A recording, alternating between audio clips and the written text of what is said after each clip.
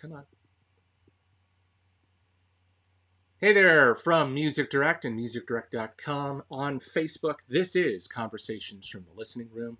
It's Best Nevera, brand ambassador for Music Direct and musicdirect.com. Good to have you with us on this Thursday here in Internet land and on Facebook. We do hope that wherever you may be, you're doing well and that you are healthy and happy and all that other good stuff that comes with doing projects like this to say hello to you.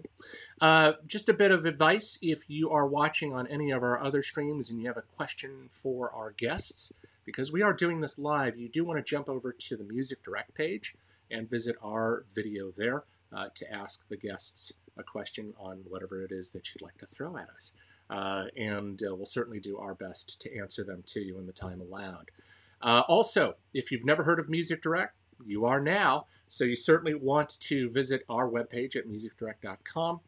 If you're joining us socially on Facebook, we're also available on Twitter and Instagram for being part of this very unique community of music lovers and audio gear buffs from around the world. So great to have you with us on this broadcast. When Conversations started off, it was basically an offshoot of an article written by my colleague Josh Bazar. It is featured as one of our news articles on our homepage. And in the 30-plus articles that he wrote, along with guest spots from Ken Kessler and the like, everyone began to really give a little bit of themselves and their stories on how music and the audio equipment that they hold on to so dearly, especially during times like this, become part of their story. And that's why Conversations was created.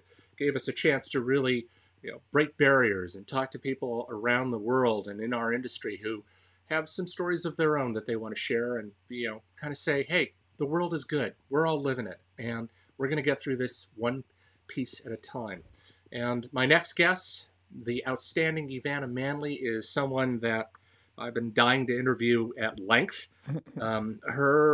Her place in this industry is nothing short of spectacular. Yeah, she's been referred to some as the Manley Tube Queen, America's Goddess of Thermionic Emissions, although she prefers the more humble title of Tube Chick. The ever-passionate designer possesses a lively spirit true to the legacy of the iconic brand that bears her name. With deep audio roots, she is the daughter of Ampeg owner Albert Dauray. EveAnna traveled as a 20-year-old from the East Coast to California to join David and Luke Manley, devising tube amp products at VTL. By 1993, however, launching Manley Labs, she ended up assuming full control of the company. By 1999, more than 2 decades later, she continues to handcraft gear that conveys the magic of tube amplification. With EveAnna, tubes rule.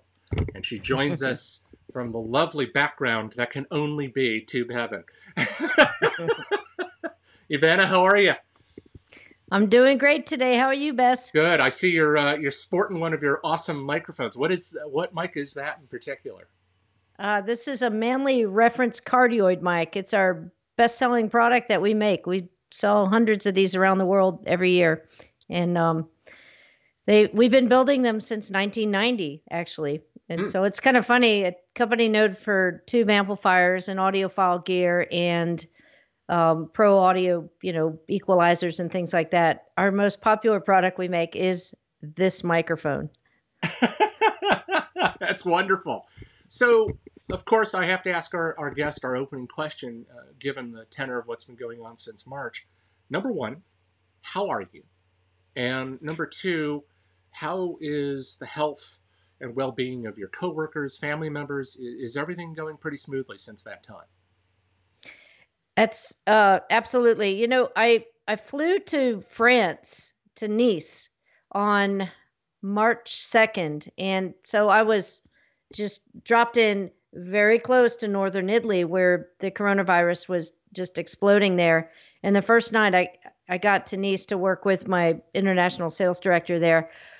We were watching the French news, and it's like, oh my God, this coronavirus thing is super serious. So we need to get on this right now. So I got in touch with Gamma at my factory, who runs my factory, and said, you guys got to get serious about this right now. We need to disinfect everything like several times a day.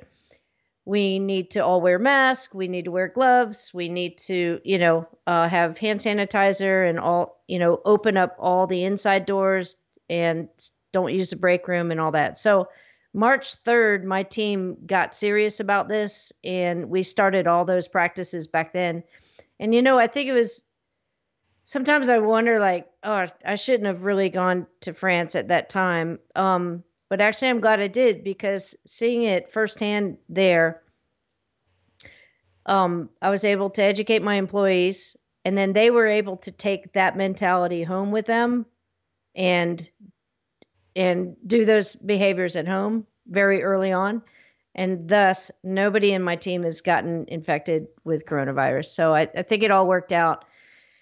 And we shut down the factory pretty much when the governor said to shut down, although we were kind of deemed an essential service, not just because of equipment we make for broadcast, which is maybe a tiny bit, but we also make a lot of equipment that allows people to work from home. If they can't go into the recording studio, they could, they might need to buy a microphone or something like that. So we stayed open on a very limited basis in March and April and May. And we just brought all our assembly people back this past Monday. So we had some guys building stuff at home, and we had everyone who was able to work at home, stay at home. The R&D team, the engineers are still working from home, as is IT and data management and admin, because I don't have to be at the factory every day to do what I do, which is a lot of this. and a lot of I will say, typing emails. Typing. Yes, typing. But yeah, so we're good, and we've installed picnic tables outside in shade structures for the employees, so they can eat lunch outside and practice social distancing is a bit of a misnomer. Let's just call it physical distancing. Guys are back at work. They're spread out. If you're an arm's length, you're enough. That's the rule of thumb. So we've got, plastic barricades between workstations, and we've got, plenty of toilet paper and sanitizer and special COVID-19 rated disinfectant and all that kind of stuff. So that's great. That's great. Yeah. And I love your fast reaction to it. I mean, the fact that you could see it from a global perspective and its expectation to hit the States as it did, and how your company rose to the occasion on that. What's even better is hearing what you've just stated, that and it's that you're literally at full force again, but you have enough of your personnel who are already established within home offices to do the kind of design work and to address the issues in the production of your products. And I think that's spectacular. Yeah, we've been big about database creation, and we've been changing our ERP system. That's all the databases and software that's used to drive the company from within. We've been working for the last year on upgrading all of those systems and changing things. So a lot of that enables us to easily work from home, because it's all. I've made a big push over the last couple of years to get everything off the drives at the factory, get everything off of people's computers and embrace the cloud.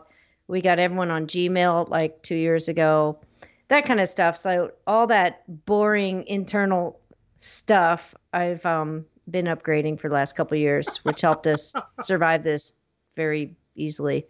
Not easily, but better than it could have been. Well, that's better than some other companies that are probably still doing things on pen and paper, but we do have to give them some credit, because at least they're also doing their best to survive during these very unusual times. Good to know. Good to know. Thanks for that update. So EveAnna Dauray is a 20-year... Dauray, like a doorway. Dauray.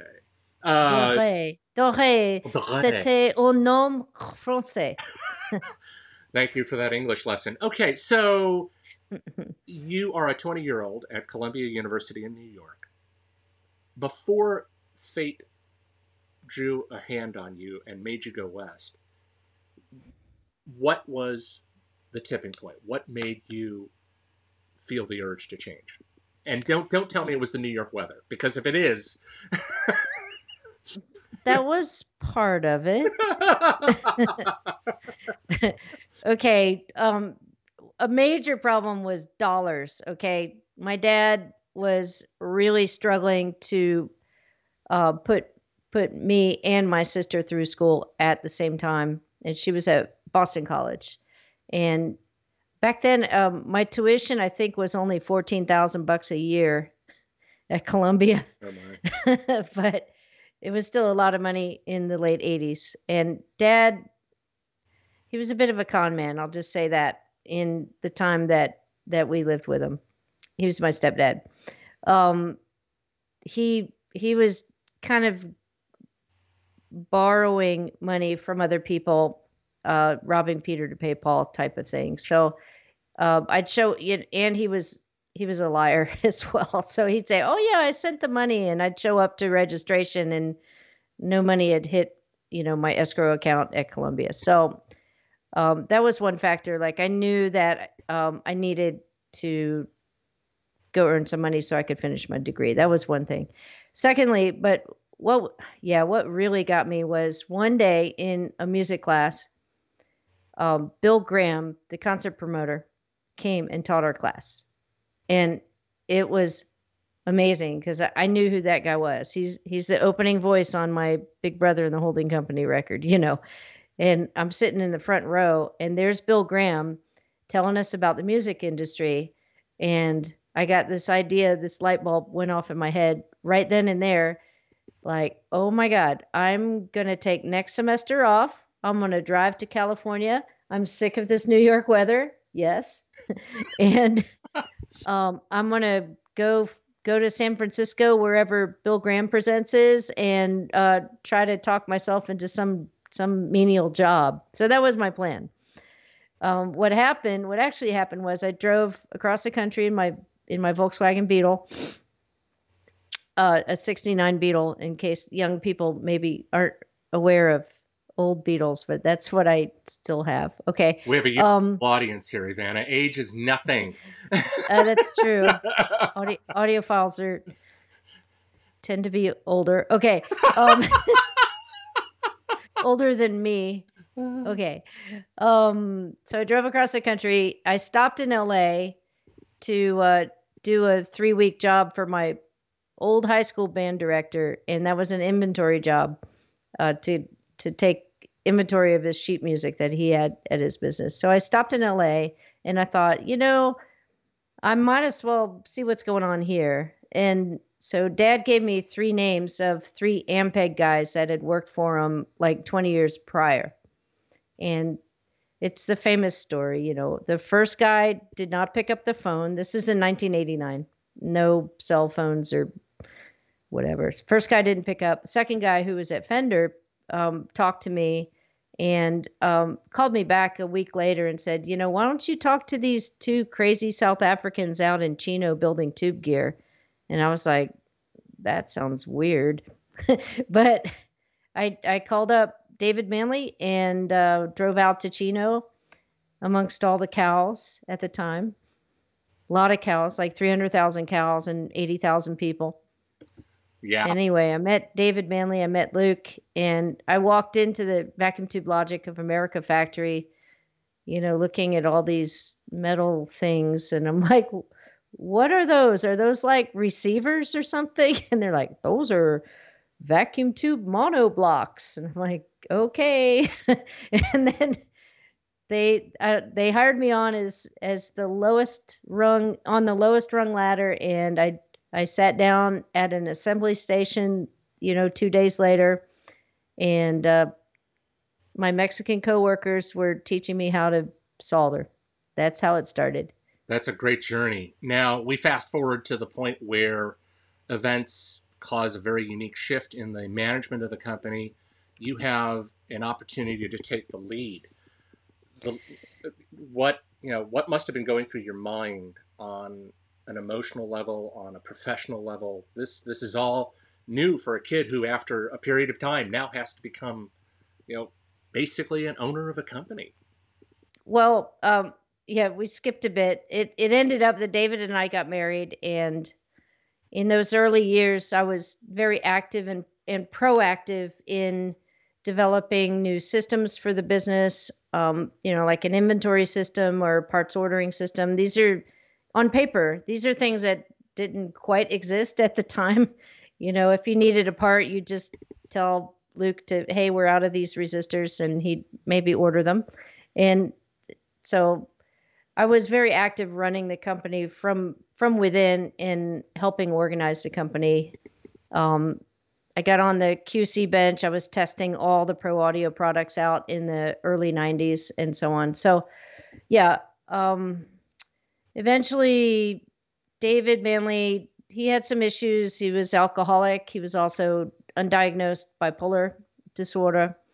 And in 1996, he decided to move to France, and he didn't want a part of any of this anymore. So at that point, I was already running what was now Manley Labs, but emotionally, that was very difficult for me because I was very young and I didn't understand too much about alcoholism. None of us were aware of the manic depression issue there with him, and it was just insanity, to be honest. I mean, it was moving goalposts, drunken, 20 feet of drunken faxes puked out in my office at home, every night when I'd get home.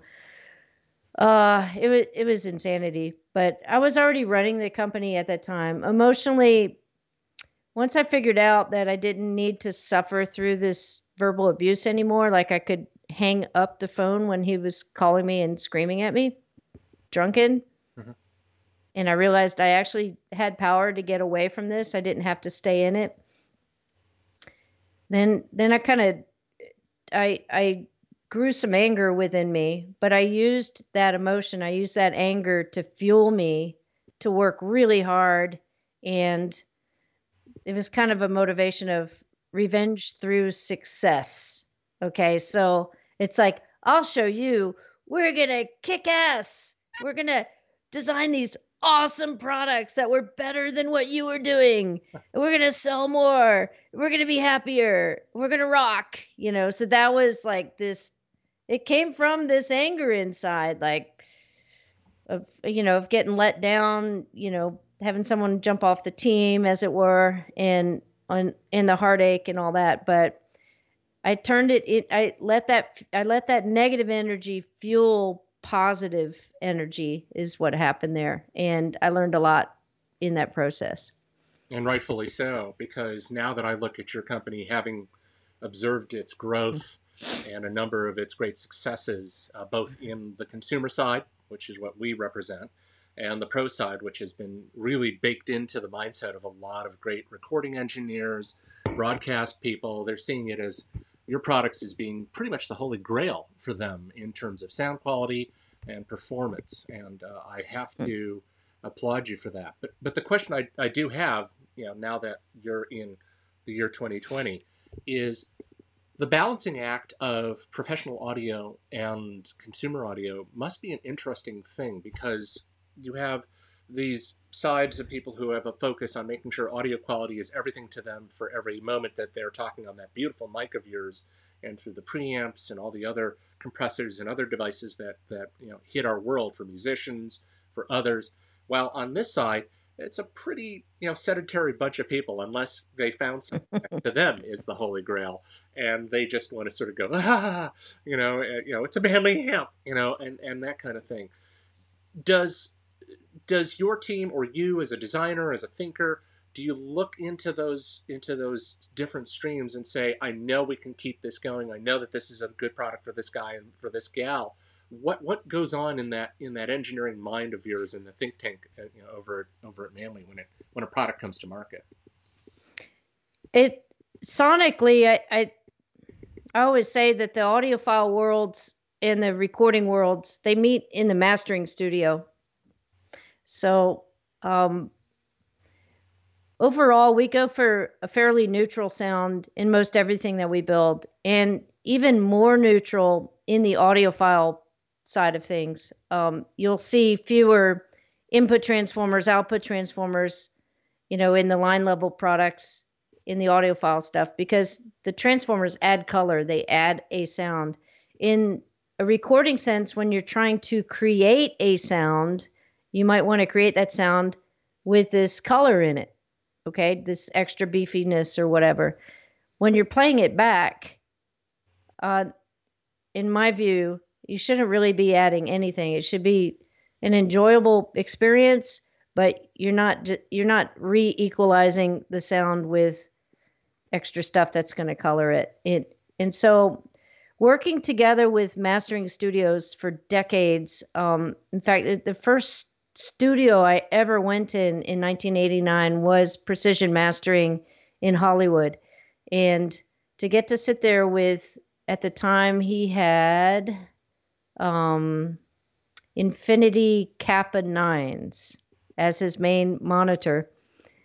And he had some of our big tube amplifiers, and it was an amazing experience to be in an acoustically, good environment, to be able to really hear how things sound right off the master tape. Kappa 9 was his monitor? Yeah.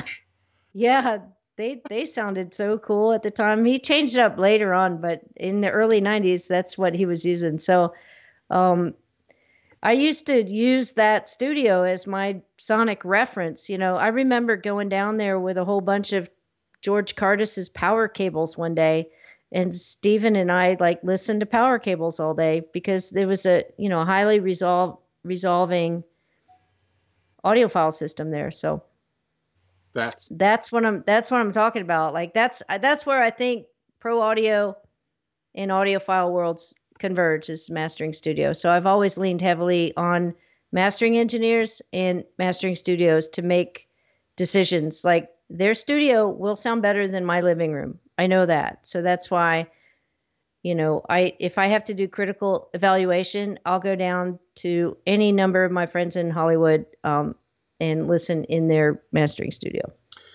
With Manley on the consumer side, and we should point out that Music Direct only in the past year has signed on as a Manley account. We're very excited about it. We're looking forward to building things into the inventory, and when you visit our website at musicdirect.com.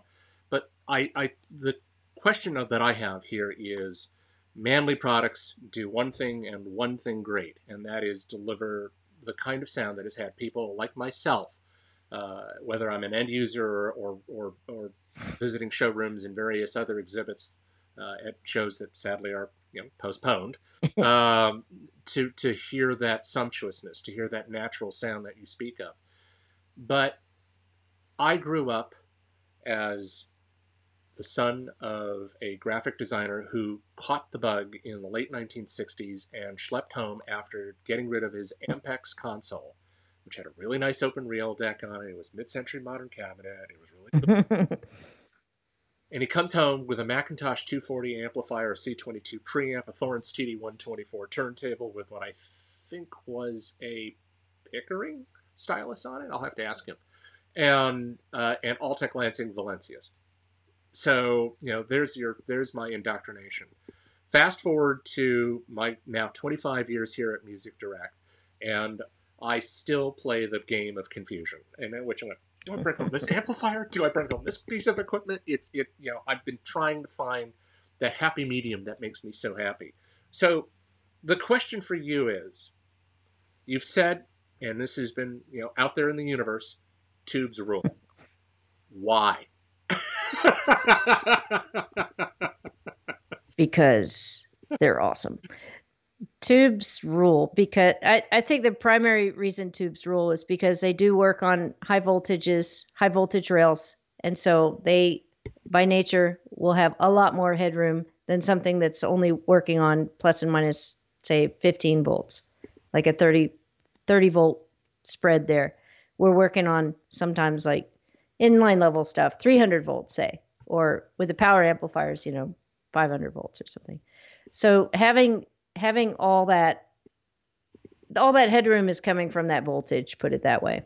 And additionally, traditionally our power supply designs have been really heavy on capacitance and storage. And David Manley used to talk about this, about joules of energy storage, and that providing like a reservoir for a fast impact of sound. So we've always been able to get a really fast, punchy sound, minimum color, and huge headroom.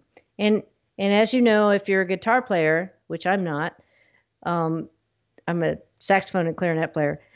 If you're playing guitar and you're driving the tubes into distortion, you know that that distortion sounds great. It sounds pleasing. It sounds desirable. And that's coming from the way that vacuum tubes, when you are pushing them, they're going to clip very gracefully and sound beautiful into that transition going into that, as opposed to, solid state devices, or, well, we won't even talk about digital, but you've got a hard clip, it's like on and nothing, I'll refrain from using bad words in public. Okay. So those are a couple reasons right there why tubes rule. I mean, besides that, I also like they work with high impedances. So sometimes, like when you're coupling between circuits, you can use a lower value capacitor because you're working in higher impedances.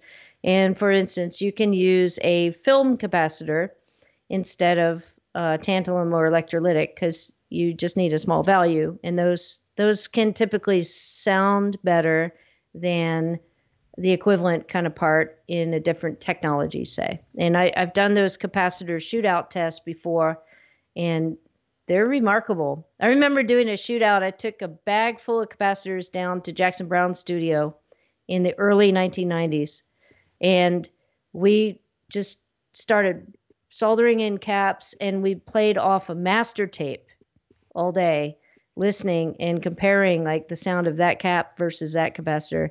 And in the end, I chose the reliable cap, the rel cap multi-cap. At the time, it was the MIT multi-cap.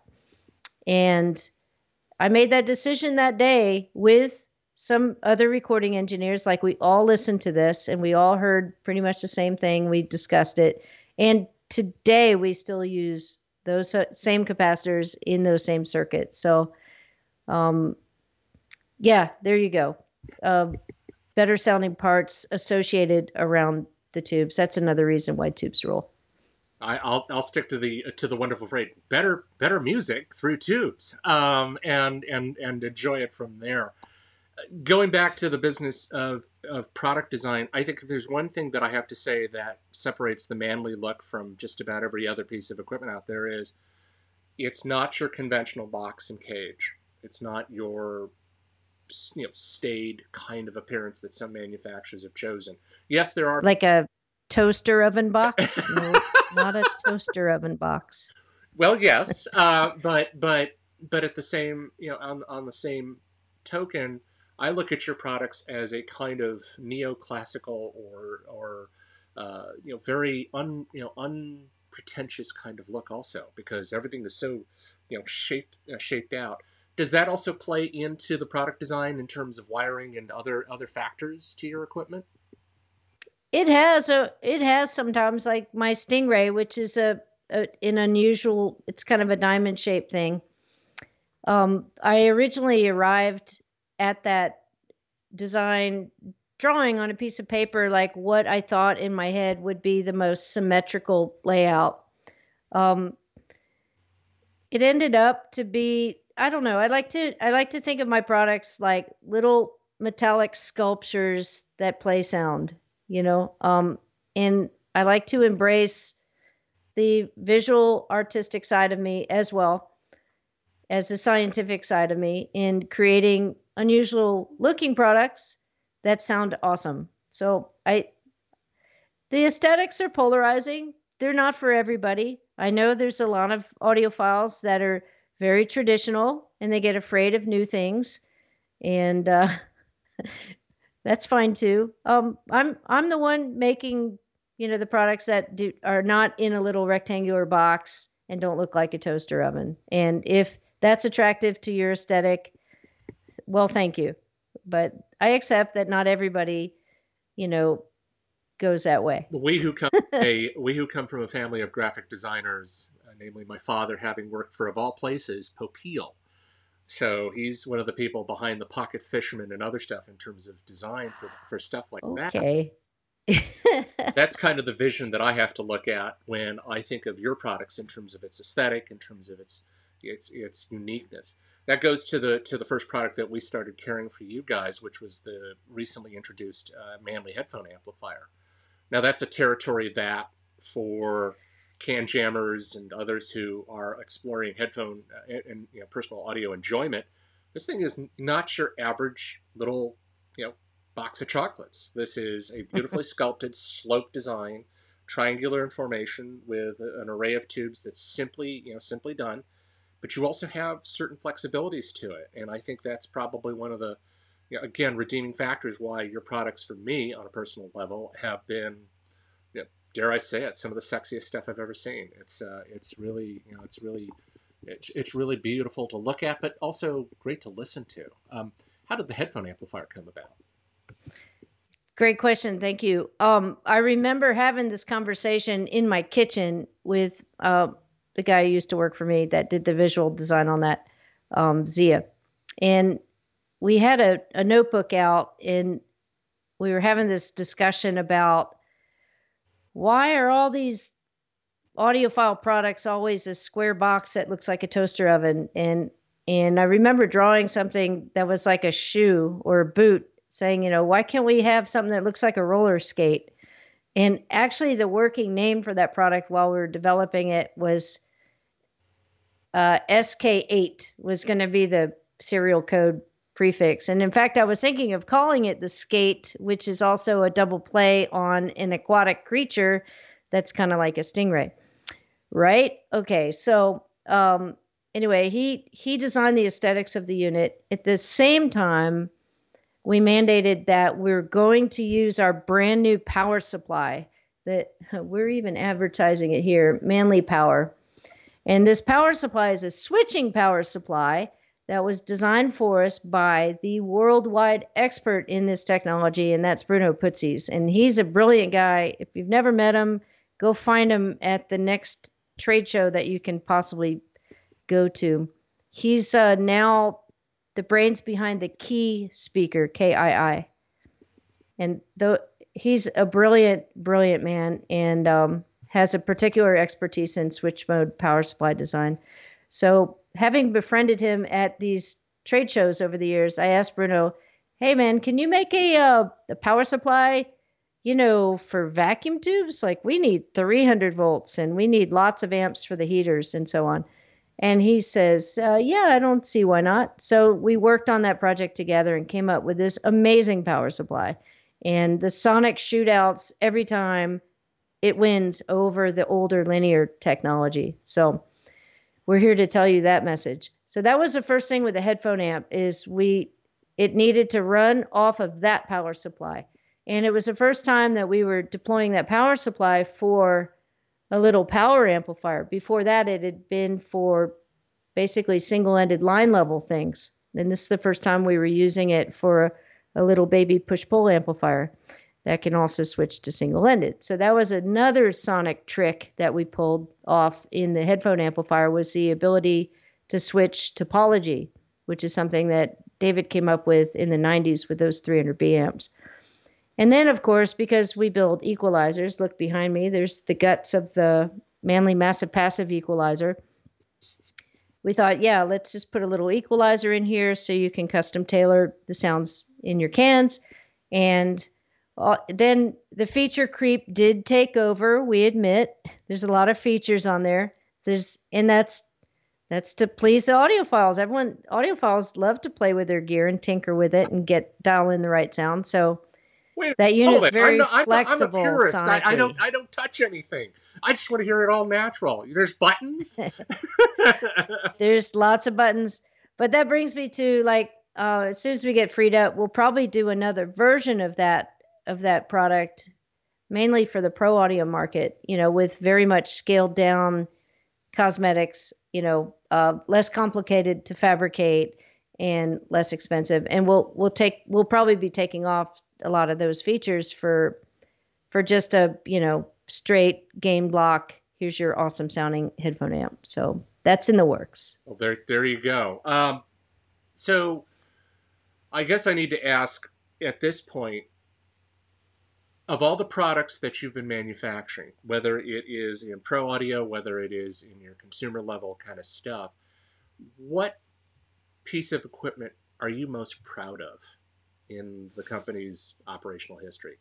Is it a previous model? Is it a piece that now is the result of that piece coming out? Got a lot of cool things we've done over the years. There's a lot of, I don't know, there's an old saying like, it's okay to be the first, it's okay to be the best, but if you can be the first and be the best, you'll have a successful product. We had a lot of first in our history. Like I was the first, we were the first like tube D to A converter using the ultra analog chipset, put it that way. I also put a volume control on that and made an analog and digital preamp out of that. I was kind of the first to do that back in the olden days, and then commercially with a product that we called the Wave at the time. Going back to the first conversation we had, the Manley Vox Box, which is a combo recording piece. It's a high-end mic pre, compressor, EQ, and limiter and de-esser. That one was totally fueled by my desire for revenge by success with David Manley. Like, I'm going to design this big, huge, 3 rack units tall, very dynamically interesting visually, and totally kick ass with it. And so I did that in 1997. It's still a successful product today. And it tells that story I was telling you about. And the process, I drew that faceplate out with a pencil on paper back then. We ended up machining the first prototype of the unit on manually with our Bridgeport mills, which is very difficult to get all those curves and things. We have like rotary tables and things that we did that with. I mean, these days it's a snap with CNC machines, but in those days we used to hand prototype. That we've sold thousands of boxes over the years around the world, and that unit's created tons and tons of wonderful records and been used in live sound as well for tons of concerts you might have been to. I'm really proud of that unit because it's complicated and 25 years later, so it's still rocking. Well, there you go. There's nothing wrong with a rockin' product like that having been on the market as long as it has. So you're here, I'm there. I think one of the things I want to ask is, and I hope I'm sensitive in asking this, and I apologize in advance if I don't. As a woman running a business, the impetus to be challenged by others, does that cause you to think, I've done too much, I don't want to do any more? Is there, do you take challenges more now than ever before since running the company now? I don't know, man. I've been doing it for so long. I don't think anything's changed recently. And I've been like hanging out with all the guys for all these decades as well. And I guess decently accepted by the communities, the pro audio and the audiophile communities. I don't know. Sometimes when I'm on these women in audio panels, it's like I don't think about what gender I am when I'm working. I'm just working and creating, and I'm just me. Like that's not the forefront of my thought process when I'm working on a project like that. You know what I'm saying? I don't know. I kind of maybe downplay that in my own head, put it that way. That's good. And maybe that's why I'm my own unique individual, I suppose. I can say that with absolute certainty. From the very first time we met, there was this incredible eclecticism, a very dynamic energy, but a person who was also built to create products and to deliver a sound quality that could be second to none for a lot of people. And I say this because whenever I take a phone call within our sales team to address an issue on matching something when they tell me it's going to be running with a steelhead, or if it's going to, like a shrimp or other type products. The emotional ooh la la from them is it's just shattering. They get a sense of knowing that this product was put together by somebody who really put it together, both on the design board and also on the manufacturing end, and it shows in every piece of equipment. Quality control on this. I mean, you talk about manufacturing, you've talked about your team. What goes into making sure that this product gets into their hands, is fully baked, and is as reliable as you can make it for the dollar? Yeah, well, that after I learned how to physically wire up equipment and build boards and screw things together, the next job I had was on the quality control line. And I wrote my own test procedures out for each piece of gear. At times back in the early 90s, some of these products would hit my QC bench and nobody had even drawn out a schematic for them yet. Like David would just make a board with black tape and clear film, and all of a sudden we're building 50 of these new things, and maybe everything wasn't worked out yet. And certainly a schematic had not been documented yet. So that was a very important job for me. And I also knew that if I missed something or if something broke later, the customer would be on the phone with me. So I took that very seriously and personally in those early days. And then eventually when I trained other engineers to learn how to perform the quality control job, I was there working within 6 feet of them. Back in the days, you could be just 6 feet to each other. So I could, say, hey, Umberto, you stuck on that? What's going on over there? And he goes, oh, I'm not getting signal onto the right channel here. And I could pop over and help him. And, oh, that cap, look at that one right there, or help him go in the right direction. So I've done the job. I've trained my QC team over the years. And still today, I monitor all of the service requests that come through. And while I have a service team that takes care of things, I'm still keeping my eyeball on it because I want to look for problem children. I want to look for systemic failures. I want to look for trends so that we can immediately jump on problems and solve those in production. So we've got a great team these days. I've got Umberto, who I trained up from QC guy. He's a double E engineer. And I've got a new guy as of last September, Jeffrey Bork, who worked with API for 20 years and has, 30 something years experience in the audio business. And, and we've got some other guys that work out other consultants we bring in as well. But as a team, we've really reorganized ourselves in the last year. We're using Monday.com to centralize all our communication. That's important too. And we're staying on top of issues. That's a thing. And sometimes these things take a while to figure out or to solve, but quality control is insanely important to me because I know it's like, if there's one bad thing that gets out on the internet, it takes 100 good praises to undo that one time that one thing broke, Yeah, no, and I understand that. Honestly, that's make hey, break. Stuff happens. Tubes die. Sometimes because humans built this gear, there might be, a bad solder joint right there. It might have gotten through, These are humans making this stuff, not machines and not robots. So sometimes a little understanding is appreciated from the customer, although I know it's frustrating to get something and it's not working 100%. I mean, that's it. That said, we keep data on all this stuff.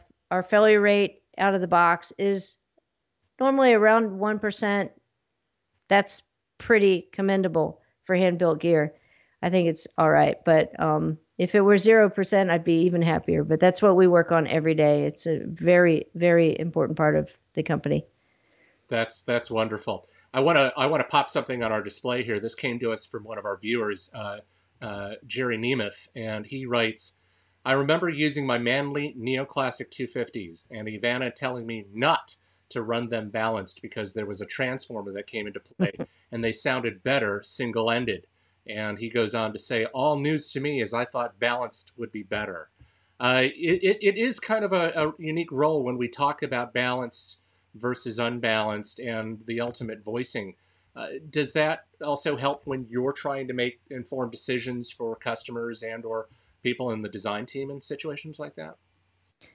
Yeah, I tend to gravitate towards the single-ended circuits for the simplicity, also for the second harmonic as opposed to the third and odd order harmonics that you're going to get with push-pull circuits. I tend to go for less is more, so I'd rather not have to listen to that input transformer if I can come straight into the RCA, right? I think sometimes I think some guys get really anchored into the balance thing because they've bought balance cables and they don't want to either re-terminate them or buy other cables, and their cables are very expensive. So I can understand that. I don't think there should be a universal proclamation that all balanced circuits sound better or all single-ended circuits sound better.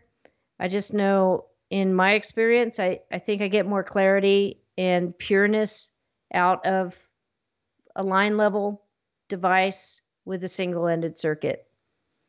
We do deploy push-pull circuits in line level devices like in the Manley variable mu, and that's a very special device. The way the tube is making the gain change it's a limiter and compressor.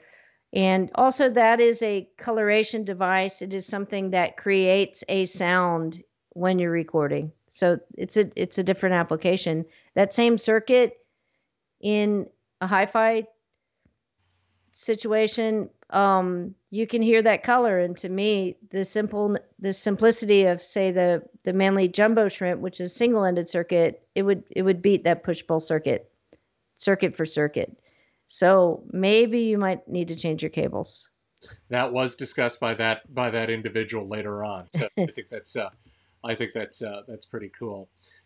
We've got a couple more minutes here before we sign off, but I'm curious, with all the shows basically on hiatus through 2021 in many cities throughout the United States, and certainly, as we trundle through 2020, which I'd like to just simply say is a write-off. I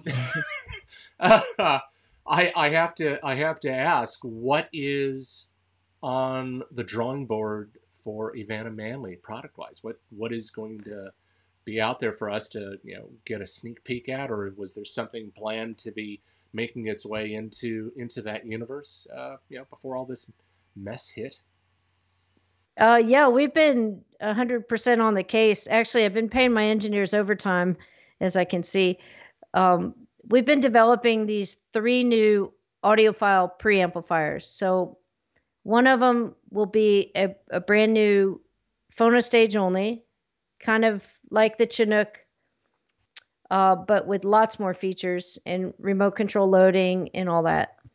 The other product will be a replacement for the Manley Jumbo Shrimp, which will be a line stage only, and also radio frequency remote control and lots of changeable features as well. A lot of things, a lot of inputs and outputs and switching capabilities and all. And then the third product, which is the big boy that we're prototyping right now, that is a combination phono and line stage. So look, the new phono stage, it's not going to be as inexpensive as the Chinook. Okay, it's got lots more features and so on. So it's not per se a replacement for the good old Chinook, but it does give you all the remote control ability of loading and gain changing and all that kind of stuff. So these are all 3 of these preamps have our new switching power supply. They're running off of that. And again, I've done these listening tests, with last one I did was a linear supply Chinook, and then we modded one to take the new switching power supply, and I went down to Pete Lyman's Infrasonic Mastering Studio in LA. We listened to that on records he had cut there. And we both heard every time that linear supply is better. It's faster, zippier, ballsier. It just, everything about it sounded better. The clarity, all that.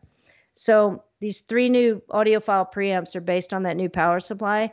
And I think we're on the forefront of that, at least in the tube world. There's not a lot of audiophile vacuum tube companies embracing the future like we are. So we're trying to bridge that future in the past, with vacuum tubes, archaic vacuum tubes and transformers and there's nothing capacitors, and then we're in the future with the switch mode power supplies. There's nothing wrong with a radio frequency tube. Remote controls and FCC certification, all those things. Woo! all the things, modern databases.